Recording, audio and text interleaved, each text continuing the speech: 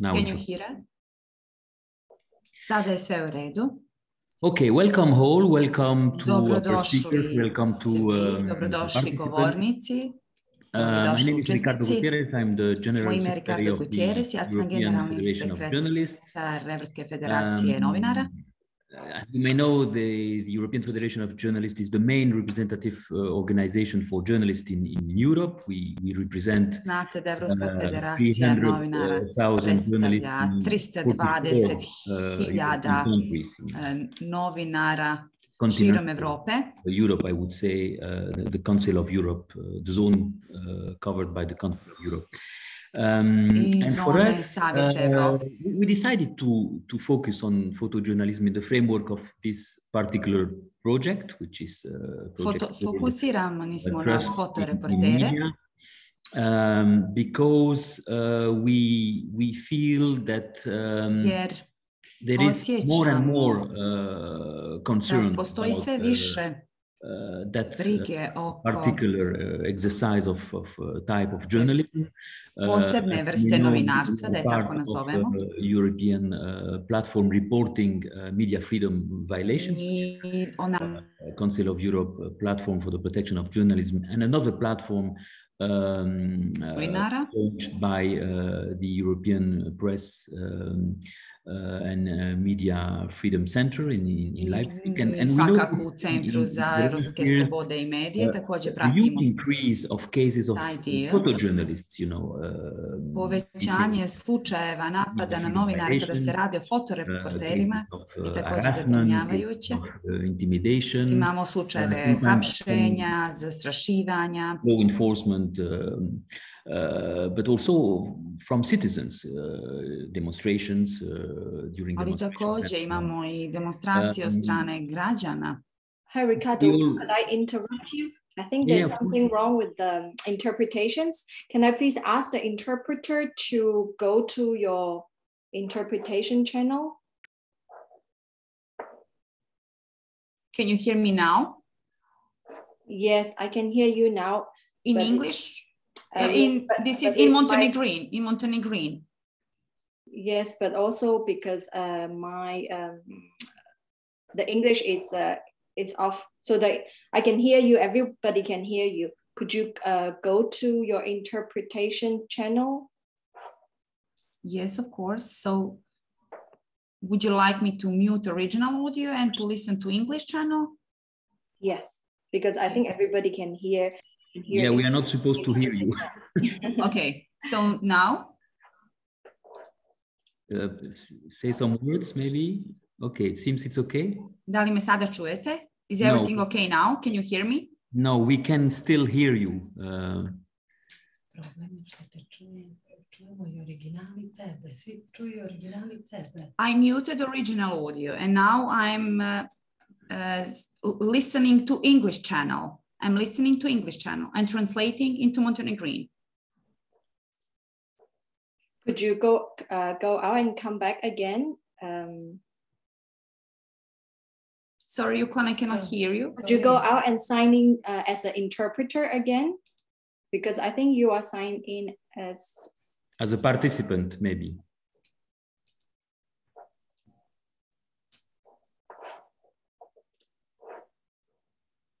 Or maybe I could ask. Can host do that change? Maybe I could also ask for those people who are present who really need Montenegrin interpretations, because maybe I don't want to delay it further. So maybe we could continue in English until the problem is resolved.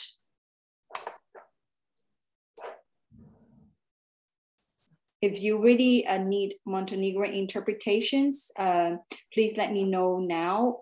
If not, we can continue to use English until we have resolved the problem with the interpretations technical problem. Ricardo, maybe you could continue. Okay, and so without any interpretation, or we go ahead in any case? Okay, let's go ahead. So I was telling you that photojournalism became a real issue, a real concern for the European Federation of Journalists, but also most of the European journalist organizations, associations and trade unions. A few years ago, we had a first case of killing of a photojournalist. It was in Turkey. Our colleague Mustafa Kambaz. He was killed. He died of a gunshot while he was covering the attempted coup in Istanbul.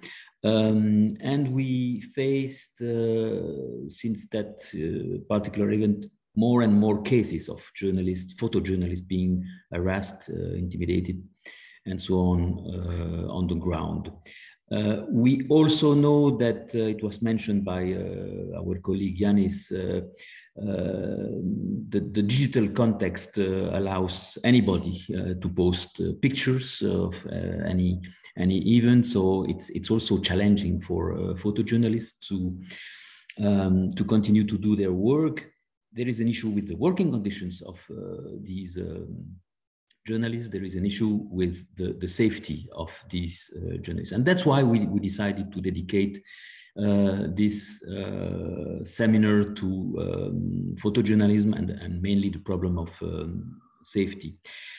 Just to be very brief, my advice to our participants, we know that it's really important to report cases. So if you face in your daily work any kind of violation, it could be simple intimidation or physical threats, please record it. Please contact your journalist organization. It could be a trade union, an association. Please contact the police and the judicial authorities. We really believe that it's becoming really important for any of you to report these cases, because we feel that many cases are not reported and there is an underestimation of the real problem. So it's in a way an act of solidarity from yourself to report any case, or to convince your colleagues when they face such threats to report the case. So that's a very important advice from our federation. The other one is to, keep this issue high in the agenda. That means that we should cover, as well as journalists, these cases, to report about these cases also in our media reports, or like we are doing it today, by discussing it with colleagues at the professional level and the level of professional organizations. It's a way, to inform, to keep it, high in the agenda. And also to exchange good practices, how to react when you face such threats. So I expect also all of you, mainly the participants, of course, also the speakers, to interact. I think it would be important to have a strong interaction. So as Juklan told you, please use the Q&A chat, but do not hesitate after the presentation, after the sessions, to raise your hand. We will give you the floor. I think it's really important to have a real and strong interaction between you, because it will feed us as well. As a journalist organization, we need to hear your real concerns, your daily concerns, and it's really important for us as well to know what you face in daily work. Thank you to all, and I wish you a very fruitful debate seminar. And I don't know, if you can introduce the next speaker or the next session. Thank you all again. Thank you, Ricardo. So thank you, as Ricardo said rightly, the reason behind the organization of photojournalism. And this is actually a part of a 2-year project that launched by EFJ on quality and trust in the media.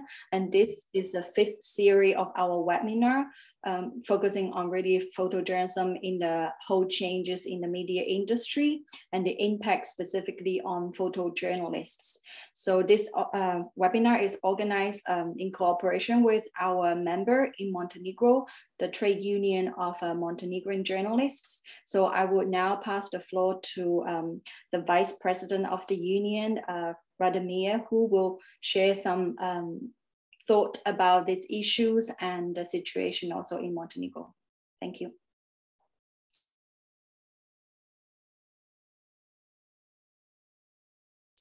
You are on mute. Thank you. You can hear me now. So dear participants, dear colleagues, thank you for the opportunity to open this online seminar and tell you something more about situation with photojournalists in my country, in Montenegro. My name is Radomir Kračković. I'm Vice President of Trade Union of Media of Montenegro. And at the beginning, just briefly introduction of our organization. It was founded only 8 years ago, but at the moment we have 600 members, and we are the largest media organization in Montenegro. We gather journalists, but also the photojournalists and other technical staff in media. And as in other countries, I suppose, in my country, media are very polarized, but we are unique because we have members from both sides. Our main goals are protection of working rights of journalists, fight for a better economic status, and the fight for professional standards and generally better media environment in Montenegro. Talking about photojournalism in Montenegro is not easy because this is one profession which goes to extinction in my country, according to my colleagues, photojournalists. But more about that you will hear from my colleague Boris Pejovic on tomorrow's session. But generally, photojournalists in Montenegro face many challenges in a digital era. Photojournalism is very important for journalistic profession, but in Montenegro, this fact is often ignored. So photojournalists are put on the background, which further jeopardize their rights. Photography in Montenegro is generally seen as something secondary in journalism, although it is sometimes more important than the script, especially when reporting about some turbulent events. And in Montenegro, we have had a lot of such kind of events in recent years. Additionally, the salaries of photojournalists are lower than those of journalists in Montenegro, but lower than the salaries on the national level. And this is one more reason why their status is quite bad in the relation to the countries from the region, for example, Serbia or Croatia, not to mention European Union or United States. And with the development of new technologies for photography, and also with the expansion of social networks, there is an increasing violation of copyright of photojournalists in Montenegro. For many media in Montenegro, it's much easier just to quit photojournalists and steal photos from the internet, and many media outlets do that in Montenegro. So when we have all these facts, we also have a data that the number of photo reporters in Montenegro decreased in recent years by 50%.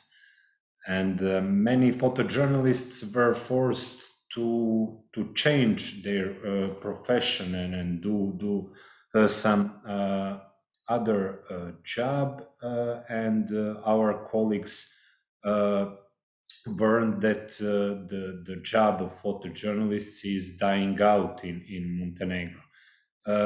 At the same time, we have a big expansion of number of digital media in Montenegro. I mean portals. So we are a very small country, but we have about 100 web portals in Montenegro, but just few of them have engaged photojournalists. So they steal photos from other media, which is a big problem. Another problem during pandemic for photojournalists were the decision of government of Montenegro and some other institution to prevent photojournalists from attending events, press conferences, etc., in order to avoid crowds and contagion. But at the same time, journalists were invited and they reported from these events. So it's obvious from my point that there is an urgent need to educate the public and the media in Montenegro about the importance of photojournalists. Also, the copyright must be respected. If continue like this, many media in Montenegro could face lawsuits and high costs because they continue to steal photos. At the moment, there are no so many lawsuits, so it's difficult also for photojournalists to provide adequate representation before the court for their lawsuits. All in all, our organization, Trade Union of Media of Montenegro, will continue to work to improve the status of photojournalists in Montenegro, but also to educate the public about the importance of photography as an authentic journalistic expression. I believe that could be our common fight, because I believe that there are also some other countries that face the similar problems as photojournalists in Montenegro. So this would be from my side. Thank you. Thank you, Radomir, for actually outlined the key points that we will discuss in the next panel and also tomorrow. And I'm sure all these problems, also other countries face similar problem and issues on this. So I would like to introduce to go to our next panel. But before that, I would like to apologize for the last minute change, as one of our speakers in the coming panel would not be able to make it. So in our panel, we have two speakers, Lars Bauer and Anna Gordon. So in this panel, we will really discuss also the changes in the photojournalism and how the changes in the whole industry have impact on the on photojournalists, and what other challenges, but also opportunities. So I would like to introduce our two speakers, Lars Bauer, who is the director of the European Journalism Center, but he already have been involving in the industry for many, many years, and he has lots of different hats in his previous job, and have always been working with the photojournalists. And then the other speaker, Anna Gordon, is a very experienced British photojournalist.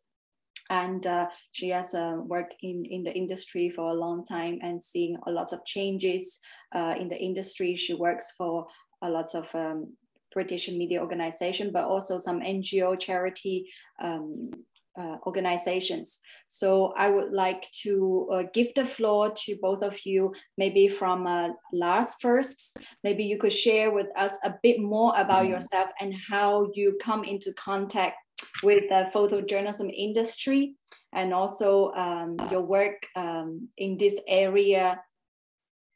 Is there possible to raise a question to the speaker? Yes, for the questions, we will have plenty of time later on for you to ask questions, and you can raise it by raising your hand when we come to the Q&A sessions, or you can put it in the chats. So I would like to ask you to mute your mic for the time being and let the speaker say something, and then I will open the Q&A when it's done. Thank you. Lars. Thank you, Yuklan, very much. And thank you for having me on this panel, because it's a topic that is very dear to me. I will keep my introduction short so we have lots of time to talk about things and ask questions. I've been involved in photography at large for a long time. I've also been involved with art. My career started at the Art Foundation in Amsterdam. And that's where I got into touch with photography, and where we not just bought art photography, but all kinds of photography, including photojournalistic work or documentary photography.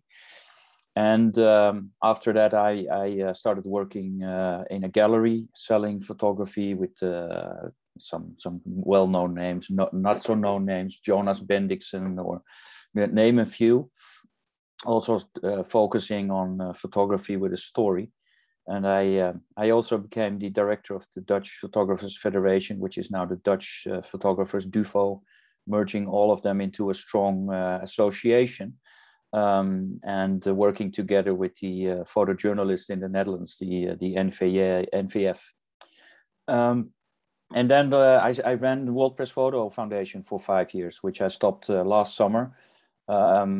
Turning it into an organization that went beyond photojournalism and more into visual journalism, as I call it, because multimedia productions, all kinds of ways to tell stories with visuals is now part of this landscape. It's not just about the photo anymore. It's about much of these things.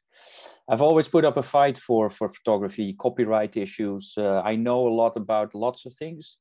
But I'm not a specialist in anything, but I think that applies to all of us since this landscape is changing so much.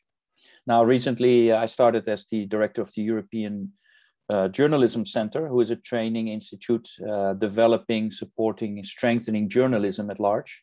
And I hope to contribute more there with visual journalism as much as it is with focusing on text. But what I see there is beautiful productions that come out of the grants that we hand over through the work we do with many philanthropic organizations. And much of that work is a great combination of text and visuals, and presented in an equal way. So for me, that continues in this long line of working with photography. And I also work individually with photographers. Sometimes because I like them, sometimes I feel that it's worth the stories that they want to share.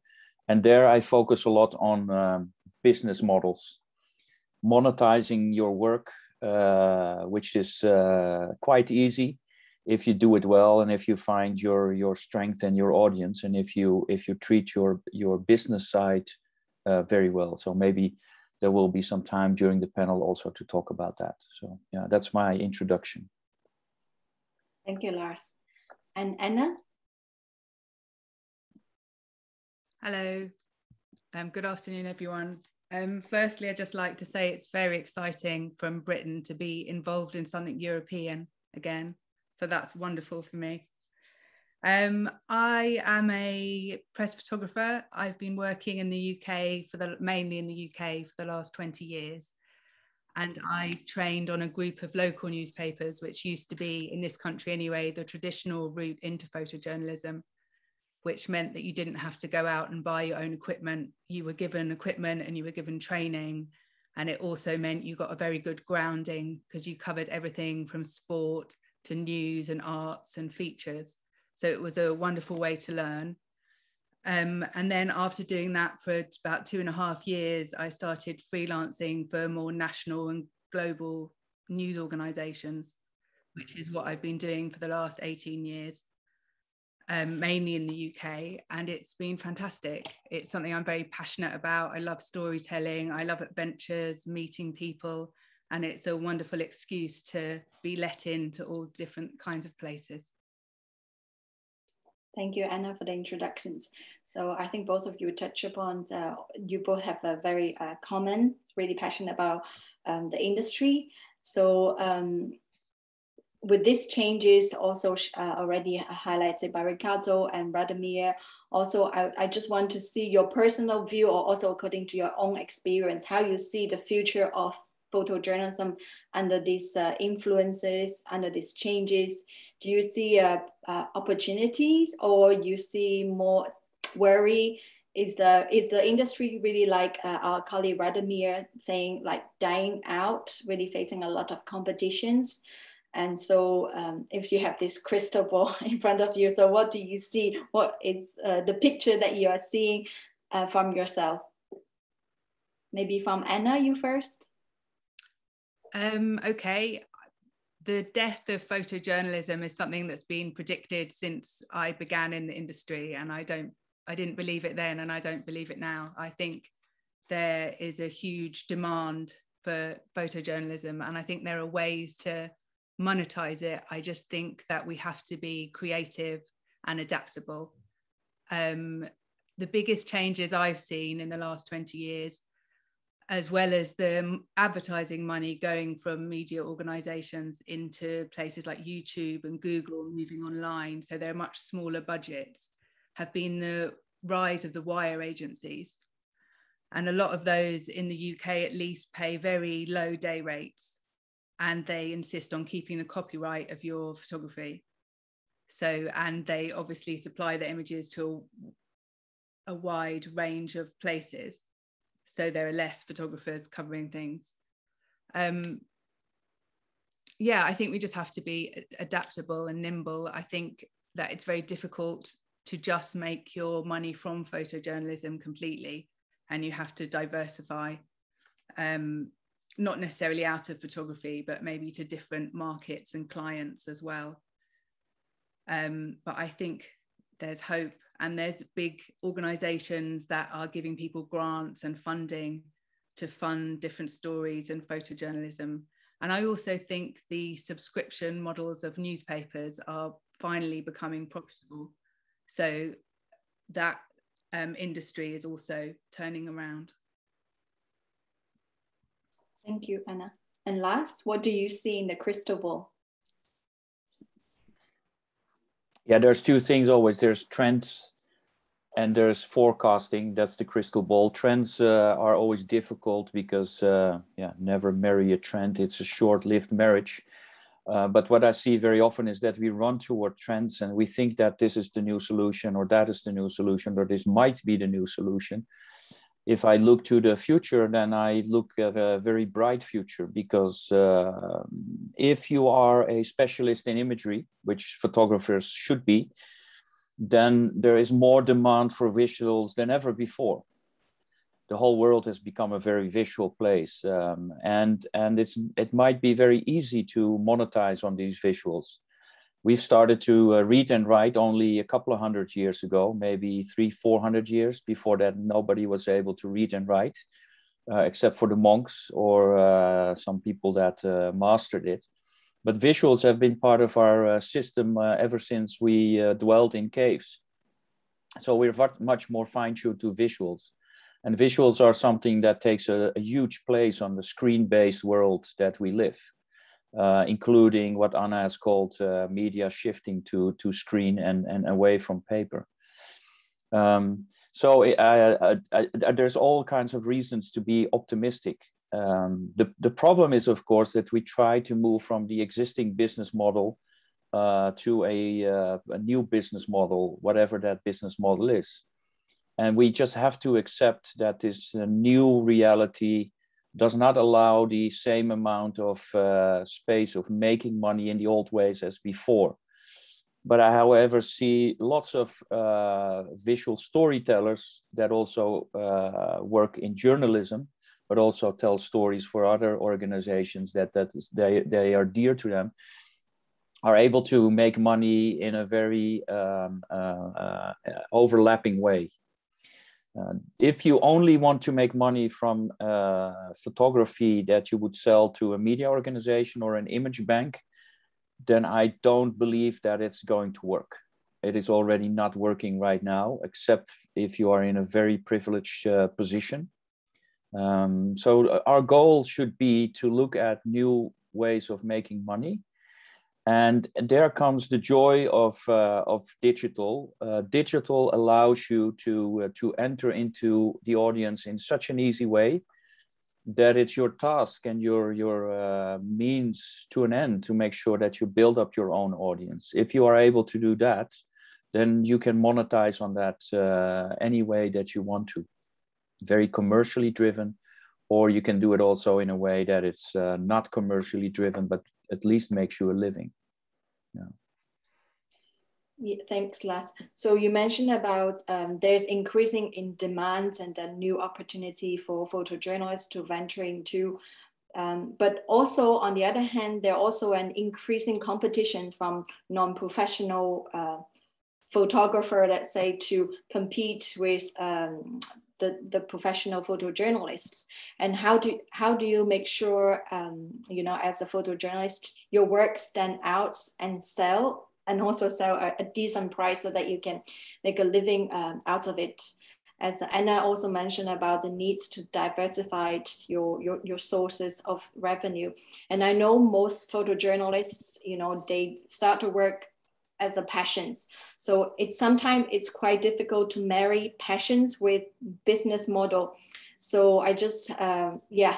So how do you, and also maybe start from Anna, how do you reconcile these passions and business side of your work? And how do you make sure that you could continue your passion by, you know, earning a decent living out of it? Well, the way that I've done it personally is I tend to look at jobs in terms of paying a lot of money or being interesting. And I try and have a balance between those two things. So some jobs pay for me to do more interesting work. Some jobs are more corporate and maybe not so interesting. But with the money I earn from that, then I can do some more journalism, more storytelling, and more interesting work. But there's a huge demand for imagery coming from, you know, I think most organizations now, when they're doing something, recognize that they have to have high quality images. And I think that's a way that most non-professional photographers can't compete, because there's a lot of terrible, terrible photography out there. And I don't think it's good enough for most organizations to use. And in the UK, at any rate, I think that's broadly recognized, that there are some things we can't compete with. I think if someone is at the scene and there's a breaking news story, I think, you know, that the quality isn't necessarily so important in those cases. Thanks. Lars? I resist this story of competition with amateurs. Amateurs are not in the market to make money, but they enjoy their passion. Passion with professional creative, we get for free. If you're not passionate, I don't want to work with you, because then you're just an automatic photo maker, right? So this talk about passion is very often the quote of somebody else. Oh, I'm so passionate. Passion doesn't make you a living. Passion makes you enjoy what you do. If you're passionate about photojournalism, then you will do it. And I know many of your colleagues that do it no matter what, and still make a little bit of money, but make it work and feel very privileged and honored, but also, let's say, happy to do it. As Anna said, of course, when there's something happens on the street and somebody snaps a photo, then you can never beat that. But maybe you should think about yourself as I am not in that competition anymore to beat imagery like that. Because with what we formerly called the phone, everybody can record in 4K, and if a volcano erupts, we will never be there the first.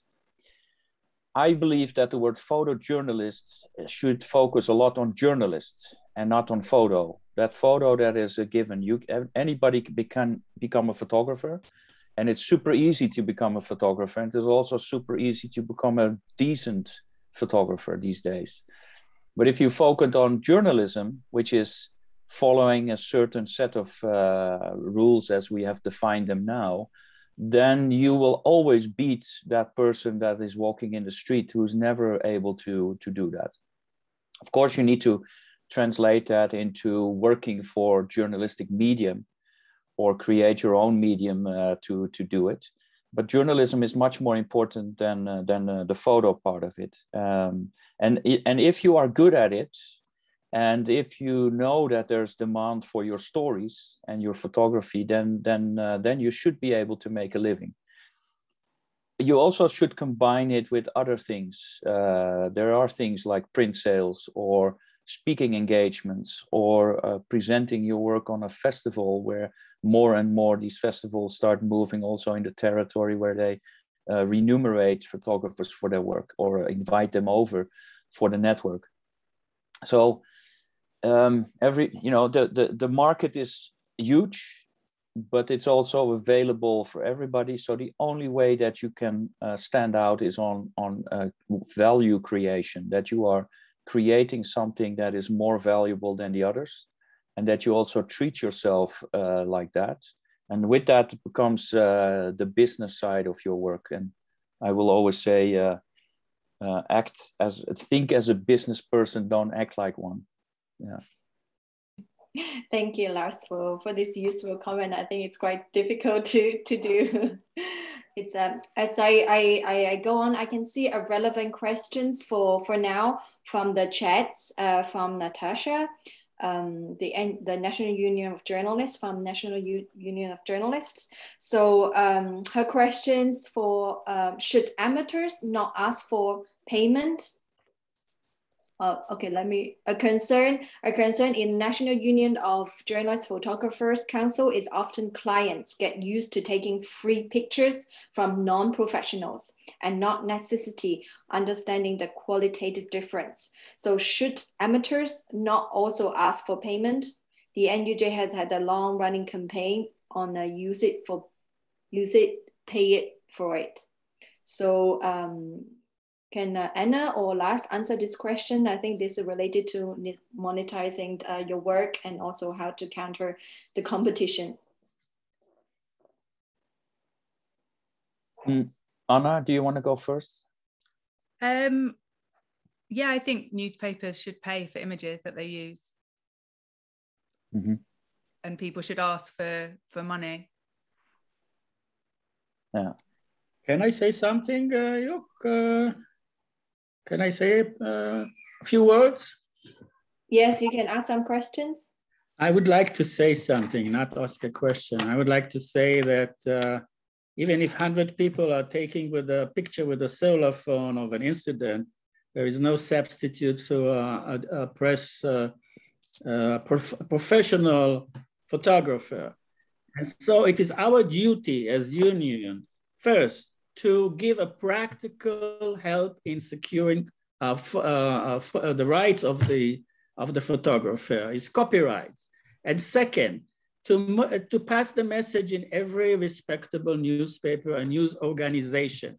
You have to have a professional photographer who does not turn the camera to the liking of any party, any interest, but the journalistic interest. And I do believe that this profession will continue to live. Thank you.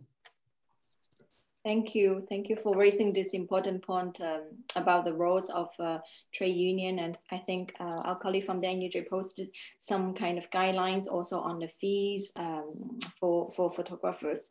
But this question, we will have a more deeper discussions for tomorrow on this.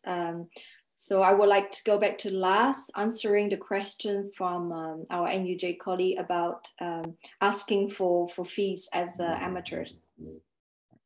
Well, I think the theory about that they should pay is very nice, but in the reality, it will not happen because they don't have to.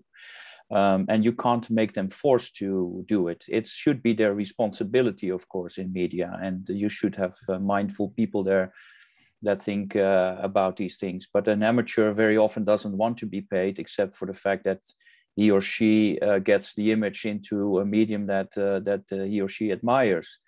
Don't get me wrong, I'm all about copyright and I'm all about that people should be paid for their work. But again, we should not be in competition with amateurs. We should be working on the highest level. And I don't think that we should waste our energy on battling off amateurs. We will never win. There are more amateur photographers out there than there are professionals. But there are not many there's not many photographers out there that can work on a professional level, right? Everybody can make a photo, but to be a professional photographer takes a lot of extra things combined to it. And very often you see also that when amateur photographers want to become professional, they fail because they start to understand it's not about the photos, it's also about who you are and what you do, what you stand for. Yeah, so talking to media about the fact that that they should pay for imagery is always good, but nobody can force them to do it. And unfortunately, we will also see that the difference between not paying for photography and cheap photography is very, very small. Photography has become very, very cheap. And then I'm not talking about the value of the image created, but about the money that is paid for it per photo. Some image banks pay €2 for a photo, and very often you still have to share it as well. You get 50%. So because of that, it's also easy for media to go for photography that is very inexpensive. And I think there's a world to win, to make sure that photography is not being almost given away at a low rate, because then everybody starts to work on volume instead of uniqueness. Yeah. Thanks, Lars, for the answer. I have another question from the NUJ colleague. I think that's really related to also what we will next discuss about on the issue about gender and diversity. So I will also to really move on to this. How do you both, having worked in the industry and worked with other photojournalists, colleagues in the industry, how do you feel about the diversity in the photojournalism industry? And do both the content, the images itself, and also the people who are taking the picture themselves really reflect a diversity in society? Are we still seeing the same whole story about, you know, Western male, middle age in this picture, in the news reporting, or do we see some improvement? Can you share your view and also your experience in this area? Anna, maybe you can go first, because also I can also pose this question from the NUJ colleague about asking for payment for the photos. And the question is, do you think women photojournalists are offered less? And I think this also linked to the question about diversity and the value that you created in relation to your personal gender or even ethnicity. Yes, diversity in the photojournalism industry is absolutely appalling. And I think there's been a very small amount of change, but not a huge amount of change.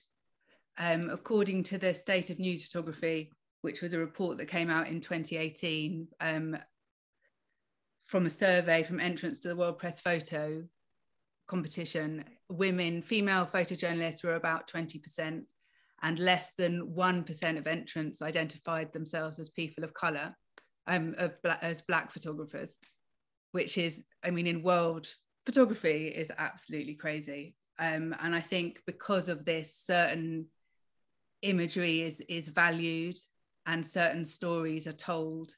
And I think as a business model, it's very important that diversity comes into the industry, as well as for ethical reasons, and the fact that we're all humans in this world and we need to hear and see more than one point of view. I think things are very slowly starting to change, but there's also a very aggressive response to when you even mention these things. There's a backlash, people don't want to hear it. So I think our industry has a huge way to go. I think it would be really helpful if big agencies release numbers on the gender and race of people that they hire. I mean, I know these things are difficult. I mean, Women Photograph have started releasing the data on the photographers that take the A1 front page images, and that's really, really interesting and really depressing.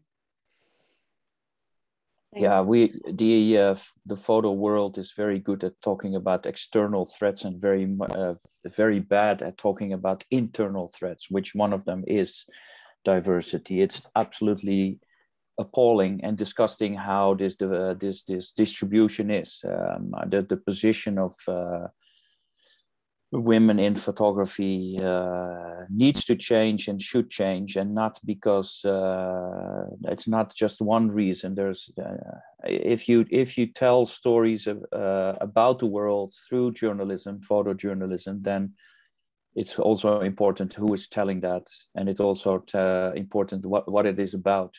So besides the divide between male and female, there's also the divide about the privileged and the less privileged.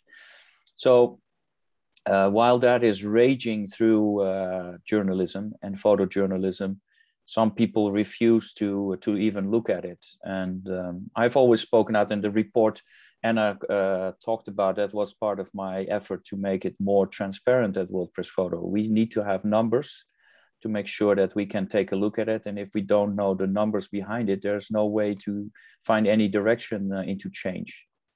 I'm very hopeful and positive about the changes that are taking place. It's going slow, but it's certainly there. And it will not go away because it's reaching a majority of people in the industry that are, they know that this needs to change, and it should change. With all these changes, which is always difficult, there's always people pushing back, whether it's openly or not openly. As I told you in this introduction, when we talked about preparing this session, even me and some of my male colleagues that have spoken out and even have acted, have even been threatened and harassed for it. I don't care. So if people watch, I don't care. I'm not afraid for that, but it shows that within the photojournalism world, which is talking very highly about ethics and ways how we should treat our subject or ourselves, or how we should treat the business, we should also be aware that there's a lot of people in there that don't necessarily think like that, or certainly don't act like that.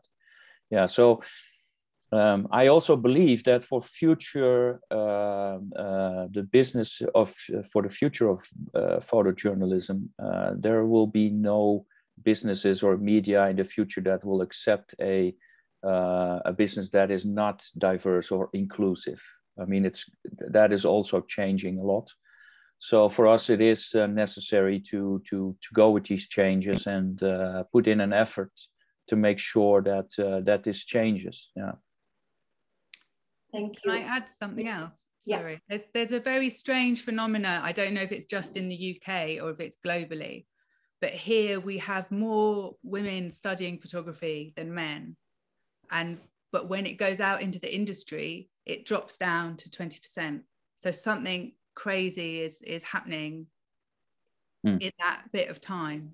So I think it would be really interesting to look into that as well. Yeah, it's a global phenomenon, and it's not that it drops to 20%, because that number of World Press Photo is not always representative to the industry.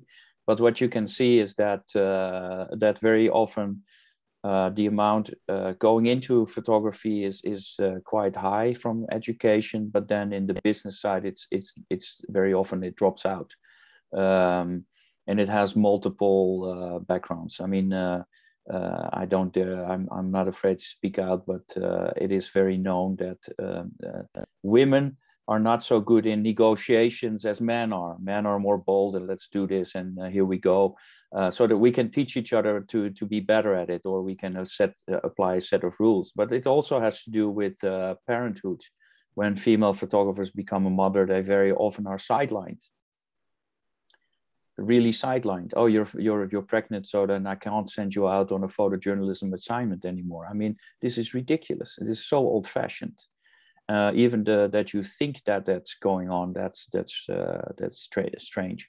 It still happens, and of course, by talking about it, it becomes less.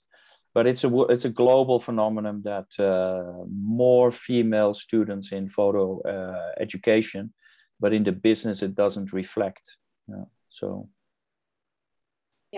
Yeah, thank you for also this critical view.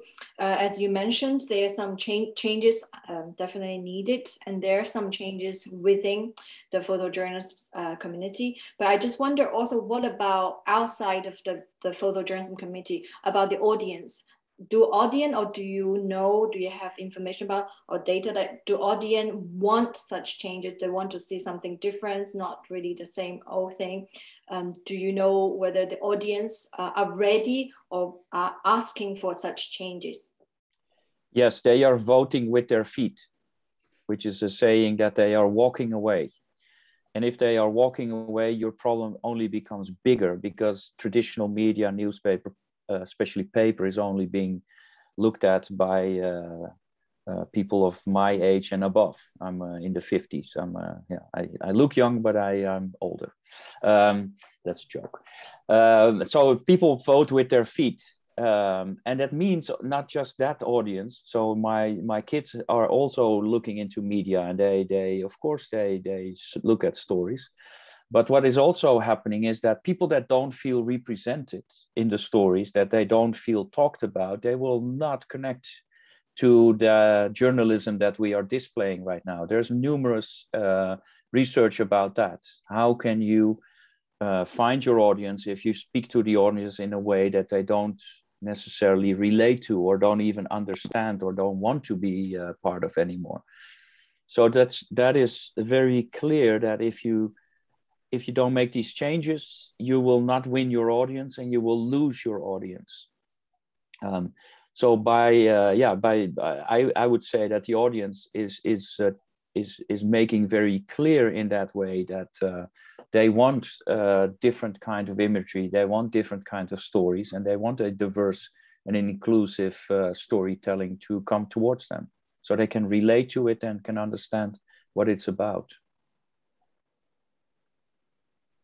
I know you have something to add. Or... It's very similar. I think people want to see stories that they can relate to, about things that they care about, and I think this is different for different groups of people and different individual people. And if just one group of people are deciding what's important and telling the stories, then you're missing out on everyone else, and they go elsewhere. They're not so interested. I also, if I may, there's a question of Felix about the strengthening of journalism part in photojournalism. He says, is the rates for pictures fees going lower and lower? Is there an option to lobby for paying for the work in the form of day rates? Well, for me, this is connected to an audience, right? The audience is not interested in pictures. Maybe sometimes there's some remarkable pictures out there. Do we talk about pictures or photos, right? A picture is what I do, and a photo is something you make, and that's your craft. I think people are not so much interested in a single photo. They are interested in your story. Journalism is telling a story into depth, into the richest way possible. And so I believe that strengthening the journalism part is strengthening that storytelling part. And storytelling can be something that you make up. But in journalism, you're not about making up the story. You're telling the story according to quite a strict set of rules, ethics, everything, no manipulation of the imagery. So what I see is that there is a lot of money being paid for good visual stories with some photographers that you've probably never have heard about, but we will never hear from them about complaining about money, because they are being paid very high fees, are being hired for very high amounts of money, because they have this added value of creating a story in a journalistic way, telling the stories that will reach a large audience. They also happen to be pleasant people to work with, which is something that is very necessary if you're in the business. You know, people don't like to work with bad people. They want to work with people that are pleasant, professional, able to solve some problems. So making money in photojournalism is always the problem for the one that doesn't make it. It's not the problem for the ones that are successful. And there's so many successful stories out there that we can't keep up this story as if the industry is dying, because if nobody would make any money anymore, then the business is dead. But what I see, and I know many of them that are making substantial amounts of money, also investing a lot of that money into news stories, that I find it always very difficult to talk about as if the business of photography is not working anymore. While I can see that there's great examples of where it does work. And I can share easy some of these examples with you to highlight the ways of making money beyond media and beyond the ones that give you the assignment. Thanks, Lars, for the tips. I think people will be interested to know, but we have time for you to raise questions in the chat box, or you raise your questions requesting for the mic. So as we are talking about the issue about gender, and Lars, you also mentioned about how female photojournalists do bargaining for the price is also very important. So I have a question for Anna. So you have been in the industry for a long time, and I'm sure you have a lot of experience as a female journalist in a very male-dominated industry. So can you share with us some kind of challenges or barriers that you have yourself encountered, and how you overcome this issue, and probably also use your own identity as a female photojournalist, you know, the edge to be different and see things differently through your photographer and sell it in a different way, how you see it according to your experience on this? Okay. As a female photojournalist, I think you feel very other a lot of the time, because you're in, especially if you're in a press pack in the UK, there are like 1 or 2 female photographers and everyone else is male and white, normally, pretty much everyone else. So you feel very different in a lot of situations, which is not necessarily a bad thing, but it can be quite intimidating sometimes. I think training in local news was very, very helpful, because then you're used to working on your own and independently anyway. I think one of the biggest issues is there is a lot of bias, conscious and unconscious, among commissioning editors. And so you get very early on, you get people suggesting that you don't really want to go into news, that you be much happier in features, trying to push you into sort of softer news stories, and this kind of idea of a safe pair of hands where they'd be much happier, sometimes unconsciously, you know, just sending a big man there, basically, because they feel like they'll be able to handle the situation. I know of some jobs that I haven't been assigned because of my gender. I mean, I've heard several times as well, including last week actually in a meeting, where someone suggested that the reason for the small number of female photographers were because we couldn't carry the equipment. And I've heard that from at least 3 different male photographers. And I've heard, not directly, but from some big editors who think that, you know, we can carry babies that are much heavier than cameras, but for some reason cameras are difficult for us to carry. And I just think that yeah, speaking out about it, you get a lot of vitriol, and a lot of people don't like it. And so I've had a lot of online and in person hatred from speaking up about these issues. But hopefully things are starting to change, and people in the wider industry and people that are looking at the business of the industry and see that we can't just have one viewpoint are seeing that things need to change. Sometimes I think it has been an advantage in that people can relate to you and feel possibly safer and not so intimidated being a female photographer. I mean, but I guess that could be a personality thing as well. And as Lars said, motherhood makes it very, very difficult. I've got 2 children. Taking maternity leave, trying to explain to editors that you wanted more than a week off was very, very difficult. A lot of clients I lost when I took maternity leave. And I took 5 months off each time, which in the UK is not very long. And the world of childcare and the world of photojournalism are almost completely opposite. You know, childminders, and it's very, very expensive to have people look after your children all the time, because you don't know when you're working, where you're working, what time you're going to start, what time you're going to finish. But it is possible, and I've done it, and I'm still here. So there is hope. Thanks, Anna, for such a positive note, and also share with us a lot of challenge. And obviously also the other challenge, it's also what you just mentioned briefly about some kind of attacks on you, also because you brought up the issues, but also as a female photojournalist.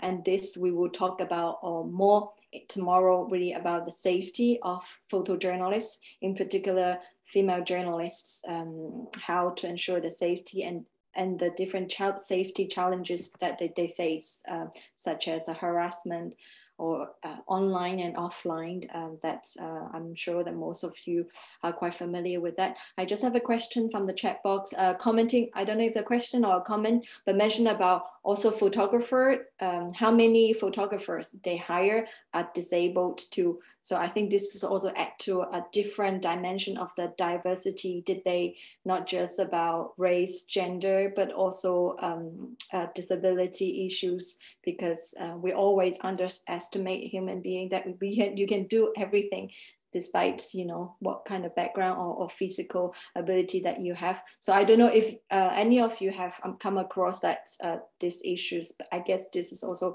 an issue that very much less talk about in the industry, about disabled journalists or disabled photojournalists.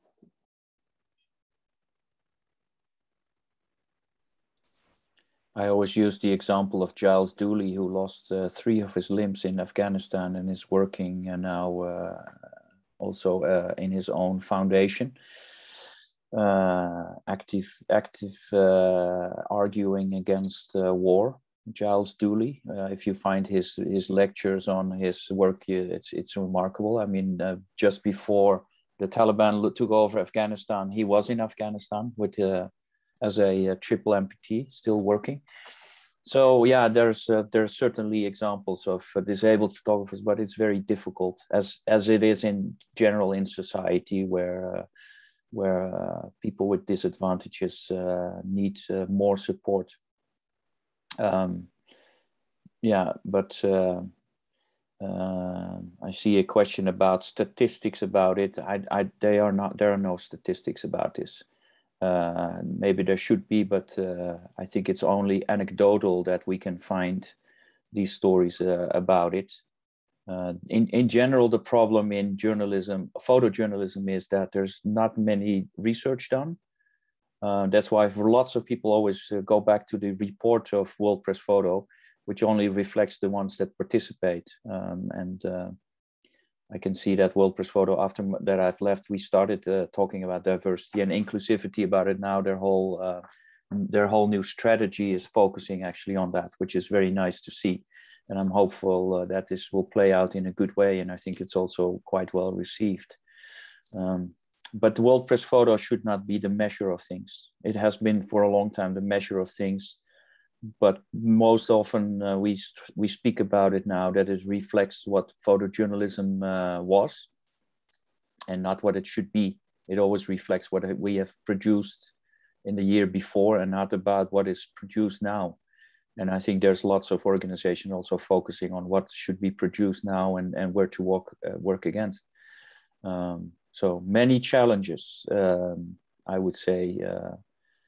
Even the division in Europe, and I'm happy to be seeing photographers from Montenegro or anything out of the region where Montenegro is, because the advantage for photographers in Germany, France, the Netherlands, are still far more better than the ones in Montenegro or Slovenia or any of the countries surrounding it, which also shows that even within Europe, this challenge is there.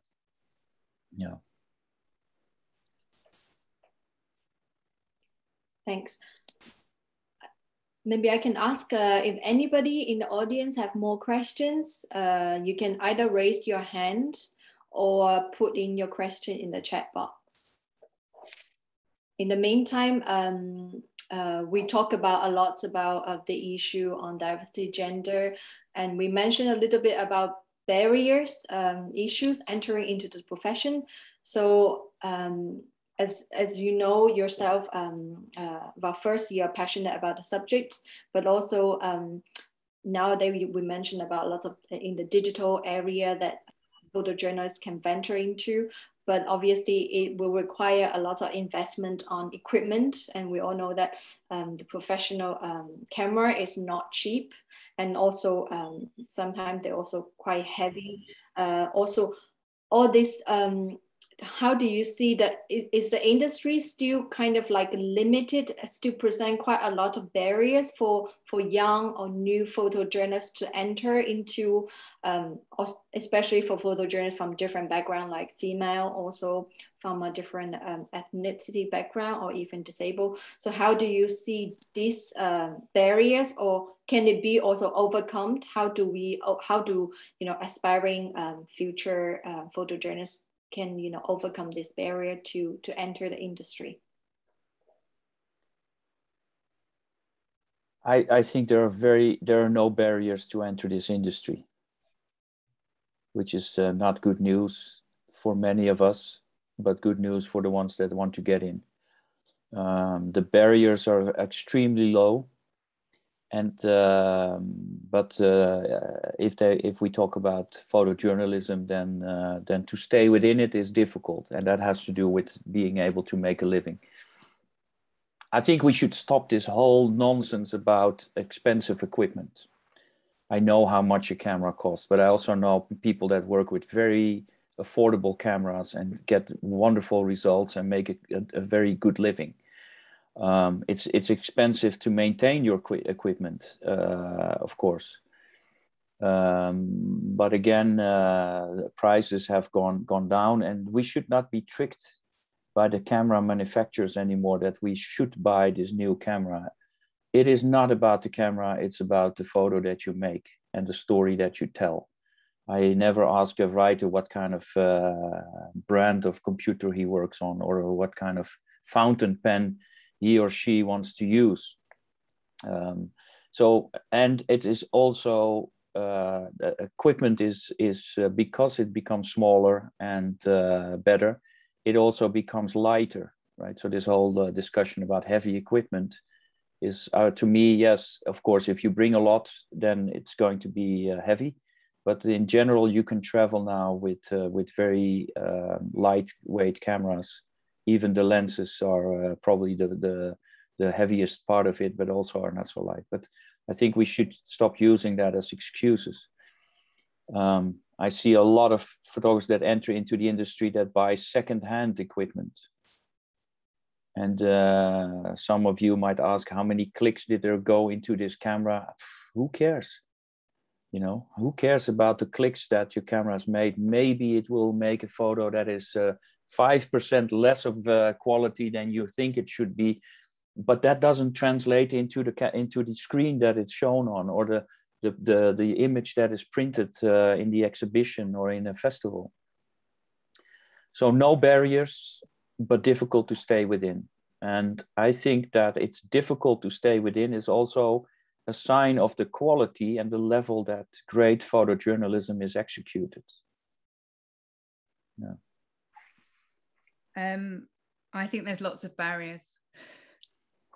I think it's very expensive to start out as a photographer. I think, yes, people get very distracted by equipment and types of lenses, and you can spend much more money than you need to. But I also think to be a competitive photographer in the industry, you need at least a couple of lenses, you need a decent body, you need a laptop. And I think, you know, for people from poorer countries or poorer people in richer countries, it's a lot of money to start out, and you're not necessarily making a huge amount of money when you start. So I think people with money, or people that can live with their parents or have support from somewhere else, are at a huge advantage to other people. It's very interesting. Yeah. You both have a very different view. Last, you want to answer something? I have a story. I think I don't argue against you, Anna, because I know that this is a fact. People with, so this is one of the barriers. If you don't have, if you have less money than somebody else, it's more difficult to get in.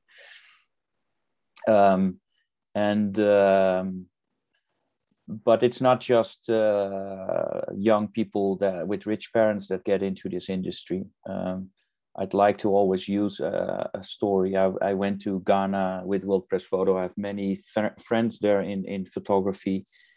And I met a photographer who had literally taped a Canon professional camera together. And I said, how can you work with this? He said, because it's still working. I mean, the outside looks awful. But he worked for NGOs. And he was doing well. Actually, I had a funny discussion with him because he complained in a session just like this, but then in a space in Accra, and that he would only get 50 euros a photo from an NGO, because lots of African photographers work for NGOs telling their stories. Good for them, because local photographers make that work. And I said, well, congratulations. I said, because last week I was in Portugal, and there was a photographer who complained Europe is rich. Portugal is less rich than say other countries, maybe, doesn't matter. But I said, congratulations, because this Portuguese photographer was getting 25 euros for the photo that he was taking. So there's so much nuance to this that we should be careful to talk about some of the examples. I mean, just as Anna speaks rightly so about photographers with lots of money or rich parents to get in, we also should talk about my friend in Ghana, who enters into it with a very crappy looking camera, but is actually basically working on the same level as others are doing. It's a big, simple question to ask, but it's difficult to answer because it depends also on the part of the world that you live. It's easy to get into photojournalism in the Netherlands. It's hard to get into photojournalism in Ghana. So all these elements we should keep in mind. Yeah, but again, I have so many stories of those who just entered without education, without any money, were able to invest themselves forward, and are in 2 years' time but having a great business. And not a business that they become filthy rich, but just a very, very steady business in which they could sustain themselves and the family. And it's very remarkable. You can go to the USA and get a photo education. It will take you 3 or 4 years, and you will pay probably $70,000. I think it's become totally ridiculous. So we should scrap away a lot of these silly investments. And think in a new way about it, and see if we can change this this notion of cost level and necessities that we need.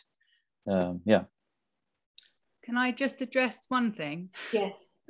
For the heavy equipment, I've never had a problem carrying photography equipment. Any female photographers that I've worked with or have met have never had any problem carrying the equipment. The problem seems to be in the mind of other people, worrying about other people that they're potentially hiring. So I don't think it's ever been a realistic problem. No, it's just a preconception of a problem and a reason not to hire certain kind of people. It says a lot about the person that speaks about it in that way, and not so much about the person that is making the work. So yeah, I agree, Anna. Yeah, there's no such thing as heavy equipment. Yeah. And how would you convince the people who are thinking about having this prejudice to change their mind that those are not the barriers, those are not the problem to be a good photographer? The good thing about dinosaurs is that they die out, but it sometimes takes quite a long time, and then we still dig them up to look at them, maybe to learn something, or I don't know. I think a lot of things are changing in the industry, to be honest. Unfortunately, we talk a lot about professional photographers having a hard time. Well, let's talk about photo editors or directors of photography that have a hard time. They are all being pushed out of the industry. We've now come to a point that they don't want to pay much for photography, but they also think they can do without a director of photography, which is the silliest thing I've ever heard of. If everything becomes visual, why would you shy away from the professionals that know everything about visuals? So it says a lot about the industry, and also probably where you don't want to go anymore. But luckily, the persons that talk like that are also losing their positions very rapidly, because there is no way that organizations can allow internally people to talk about it like that. It will go slow, and these remnants will certainly remain, but yeah, it does change. Thank you. Can I invite the audience to ask some questions? I know today we have quite a lot of you staying on here. It would be good to also if you don't have questions, you can also share also the challenges you face as a photojournalist, or even I know that there are quite a lot of journalist unions and association representative here, and maybe also share how you could help as an organization, photojournalists, to overcome this all those challenges and barriers that we mentioned, and what you are doing at your national level on this. Do I see any hands or questions in the chat box? Can I say something? Yes. I thank you all for this event. It's very good for us. I'm João from Portugal, from the Portuguese Union, and I will just paint a black portrait, a little one. In Portugal, we have. I think the major factor is we are not united. In Portugal, the photographer who takes less is worth more, and if we think this for ourselves, the guys that will employ us will think that too, because they want to pay much for the pictures and the photographs. Lars was saying that a Portuguese photographer was getting 25 euros per photo, and it's not that, it's 25 euros per work, maybe 3, 4, 5, 6 hours of work, and he only goes with 25 euros home. It's with a freelance buying the equipment and the computers and etc. It's few money to work with. But I like the positivity that Anna and Lars were pressing with this talk, and I agree that professionalism and love for the work maybe will render us some more earnings. Thank you all. If you thank you, João, and I think you're right. It was about the work, and the story is from already let's say a couple of years back. So it might have changed again. If I maybe you've noticed it in the last hour, my passion and love for photojournalism is big, but I also like to push back a little bit and take away some of the assumptions or the notions, or I try to battle off. Let's say I support positive thinking and try to shy away from negativism, negative thinking, because I don't think it's going to bring us that much. It's always very tempting to talk about paradise lost, but we should talk about bright futures ahead of us, given still realizing very much that it's not easy, and financially it's not easy. And I agree that these investments are large, and so maybe we should be smart about it. I saw that somebody posted that people rent stuff, right? Well, you have to have your basic equipment, but sometimes renting is the new buying. You don't always need certain things to have with you, but it's good to have at least the basics in place. But even that is very expensive. You know, computer is expensive, and a camera is expensive, especially if you want to bring your work to a level where you feel that equipment is beneficial to it. Yeah. Can I say one word, please? Yes. I edit a few websites that deals with journalism, and I work with an agency. The agency gets a monthly payment. Now that gives me a key to a website with thousands of photos that I can take, hot stories, take from them, as long as I keep paying them, or the organization I work for as an editor keeps paying them their monthly rate. So the lone photographer might be in trouble these days, but when he's becoming part of an agency that knows how to protect his rights, it's something that gives him more stability. Thank you.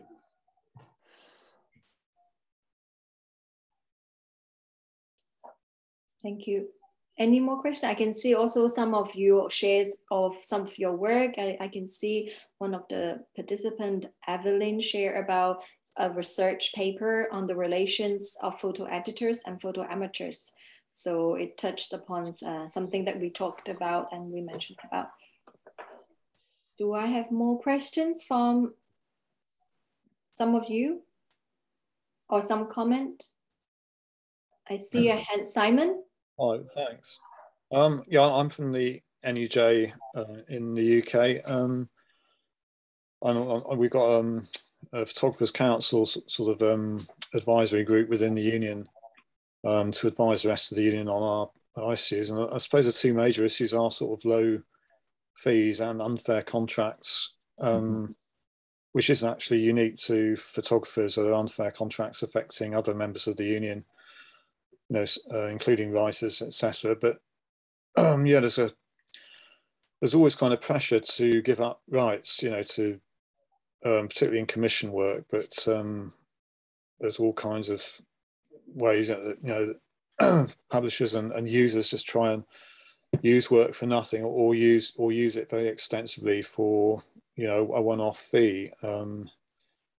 So one of our priorities is to look at unfair contracts in conjunction with other parts of the union, and hopefully wider too, and also to try and get more rights for freelance and atypical workers.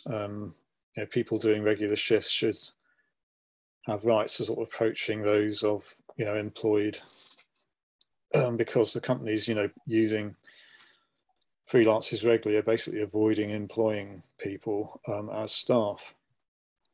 We've also got issues in the UK with safety, but we can come on safety of journalists and including photographers. We can come on to that tomorrow. Thanks. Thank you, Simon, for mentioning about these issues. And I know the NUJ has a lot of work on these issues. And so as also some of the EFJ members, some who also work on this issue about payment rates and also the issue about buyout contracts and the uses of image. And tomorrow we will also have a specific sessions really on union actions and campaigns for photojournalists. But maybe we can touch a little bit on this. Since last you mentioned before at the beginning that you have various idea about monetizing money photographs.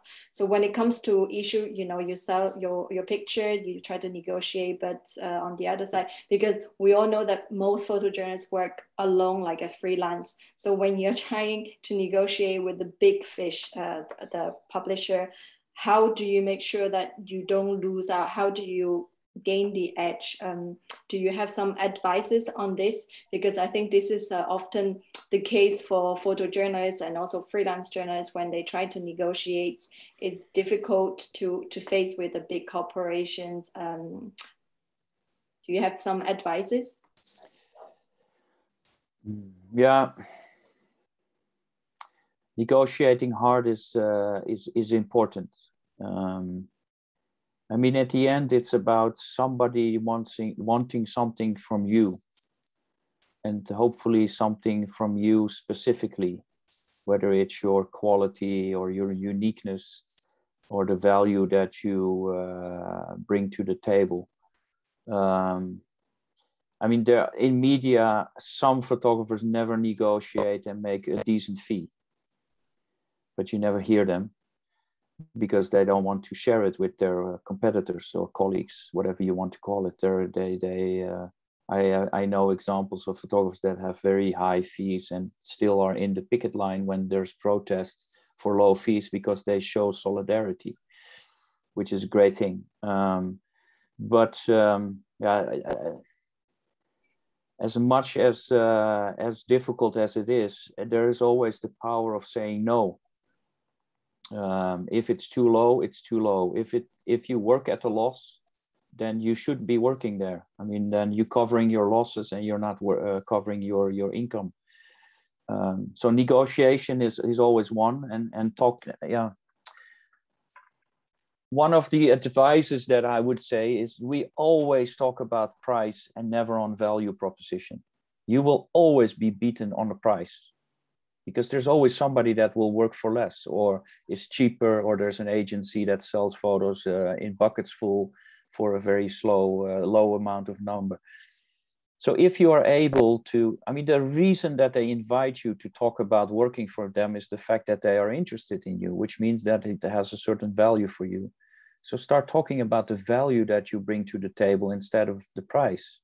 Never start with talking about price. Always talk about the things that you bring to the table. Or ask them, why did you ask me to come over and talk about it? Because then they have to explain to you that they believe in your work and they think it's interesting and they would like to work with you. Then this negotiation about fees will always be there. Yeah, the contracts that they give you are totally out of line. You know, they buy one thing of you and they keep using it forever. As long as this kind of media exists, they will continue to do so.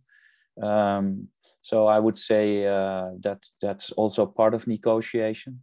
Yes, you can work with me and maybe you pay not so much, but then certainly you don't pay for perpetual use. So there's many levels in the conversation that you have. Some of you are always afraid to negotiate because they might be angry at me. Well, yeah, I don't think so. But very often we assume things and we don't validate them.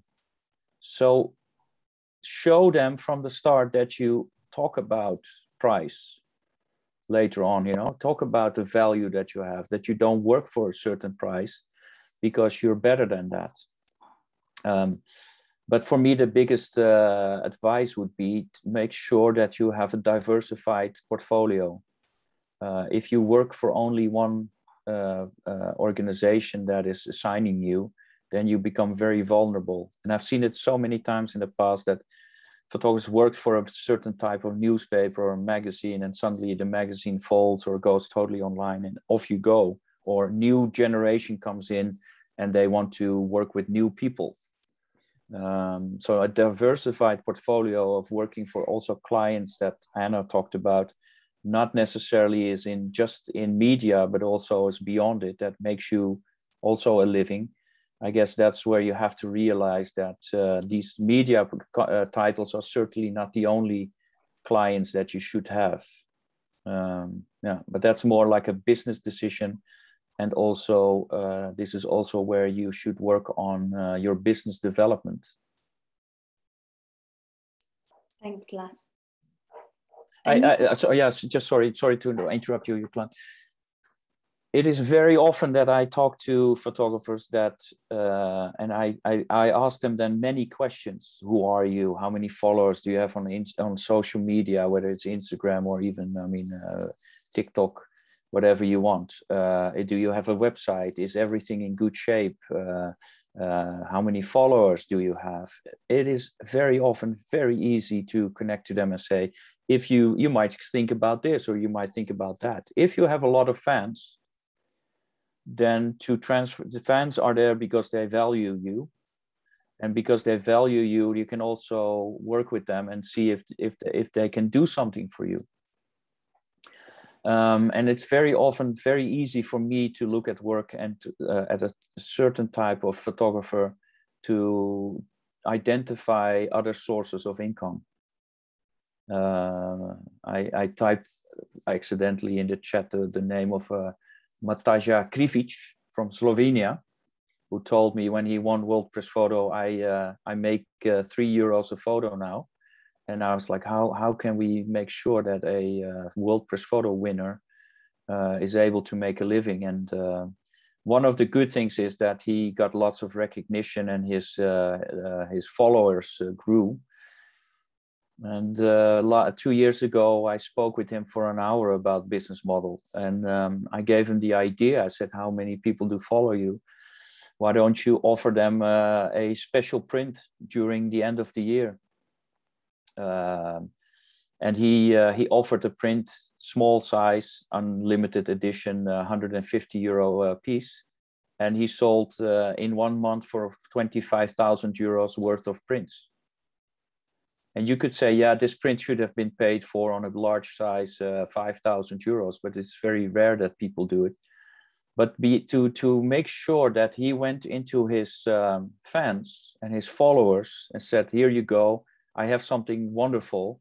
You can have it, you can buy it now for €150.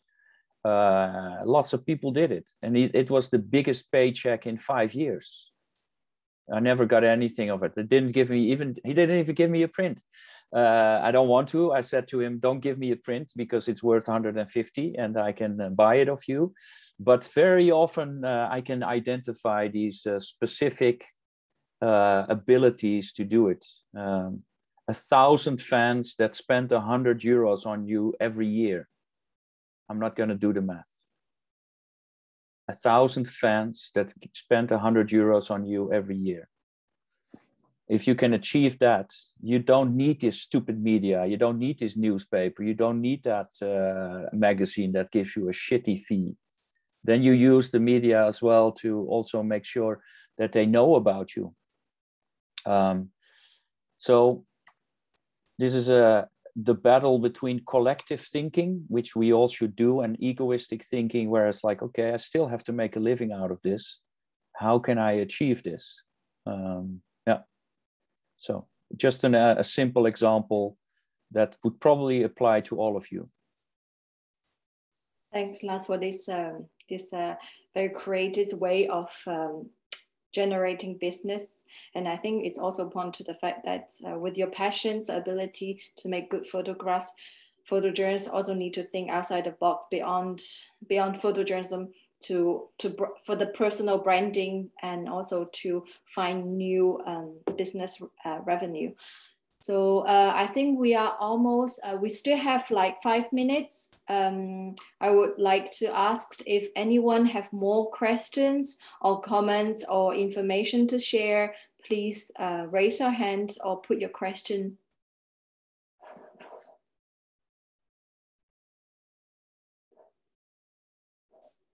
Do I understand that our colleague Natasha from NUJ is here and would like to ask the question related to the disability issue that we raised before? Hi, I'm sorry I'm late to the conversation. The kids are on half term, which is why I'm a bit late. It's just interesting to kind of consider the experiences of disabled photographers. So I know certainly for me, the kind of direction I've gone with my photography has been shaped by the fact that I'm a woman, but I'm a disabled woman as well. And so I work with a lot of clients who benefit from having somebody working with them and with their members who have that lived experience and that connection, to understand how you can represent people's stories in a way that is authentic, accurate, and kind of gives people the dignity of having their voice heard in the way that they need to. But it does also restrict me in terms of, so for example, I do sometimes do news photography. I've worked on election campaigns, but I'd be reluctant to put myself into a public order kind of environment where I can't hear what's going on around me, where you know, my safety would be at a greater risk, and possibly I would endanger other people in the process. So I do find it interesting to, I don't know whether anybody else here sort of has experienced any of those kind of restrictions in terms of their own careers, but I've also found my niche because I'm a disabled photographer. And actually I find my work incredibly fulfilling. I feel that I offer something that's different, and I benefit from that, and so do other people. So that was kind of the perspective that I wanted to put forward on that one. Great. Yeah, good to hear. Yeah, thanks, Natasha, for sharing this positive story about resilience, and also finding turning your disadvantage into your advantage. And I think that's very admirable. I don't know if any more questions for the speakers, or any comment or also experience to share from the audience. If not, I would like to conclude today's sessions by asking one final question to the two speakers. So we talk about a lot about the challenges, opportunities, and then also the business side of photojournalism. So if there's a young person, either a prospective photojournalist or someone who just entered the industry, so what advice would you give them, given that we discuss all these challenges, all these barriers? What advice would you give this person?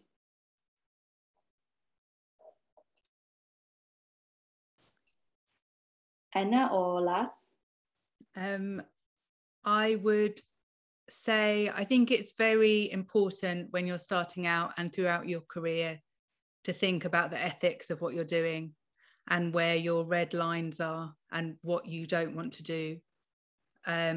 I would think about the people you're photographing and the consequences for them of having their images published. I would diversify your business and start out, because I too have seen photographers that have had one client for years and years, and then for some reason that client's gone under. I'd say 3 at least. So, and it gives you a power as well, because if people are cutting your day rate or asking you to do things you're not comfortable with, you feel in a much more comfortable position to walk away because you've still got 2 other clients. That would be my advice. Oof, I have lots of I would say to them, don't think that this, don't believe lots of things that you hear about photojournalism, the good and maybe the bad things. Persistence will be the biggest thing. You go into it, it's not going to be easy. If you don't believe in it and you're not passionate about it, then forget about it. You're not going to be able to make it, because there's so many passionate people in it. And they will continue no matter what. what I would suggest is using places like this where we are together now, which I always enjoy much because I can share some of my knowledge, my insights, and I can also push a little bit for people to think beyond boundaries and to be optimistic. But one of the beautiful things in photography compared to other creative industries is that there's a big willingness to come together and share information. You don't see that very often at whether it's in design or in architecture, where it's very much often at a level where it's more like a conference, while in photography and in photojournalism, lots of people are there to help you out. So be aware of that. And but that will continue to count on every age. There's so much information and good things to share with each other in this part of the industry that we should cherish that and build on that. You know? And I would say all the organizations that do well, it's not very often that people now say hooray for the unions. We're all struggling. I've been in a working with a union or for a union myself. If we don't create value for each other, then why would we ever be part of it? But it shows that we're all here, and it means that that it works. So let's continue to do that as well. Yeah. Connect yourself and be persistent. That would be my advice. Thank you so much, Lars. Sorry. I'd also say photograph what you love. I think that makes a huge difference. Yeah. Yeah. Thank you, Anna, and thank you, Lars, so much for sharing your valuable experiences and also your thoughts about the industry and the future.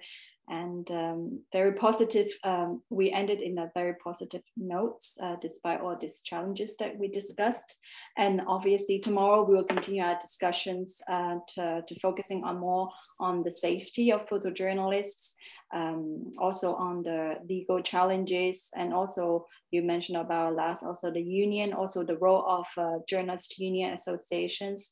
What can they do to bring together the photojournalists and provide support for each other and sharing experiences and good practices? So thank you everyone for coming here, and I hope to see you tomorrow at the same time online here. Thank you. Bye-bye. Well done. Bye-bye. Well done, Juglan. Thank you for the hosting this and working with this on this with us. Yeah, well done. Thank you. Goodbye. Bye-bye.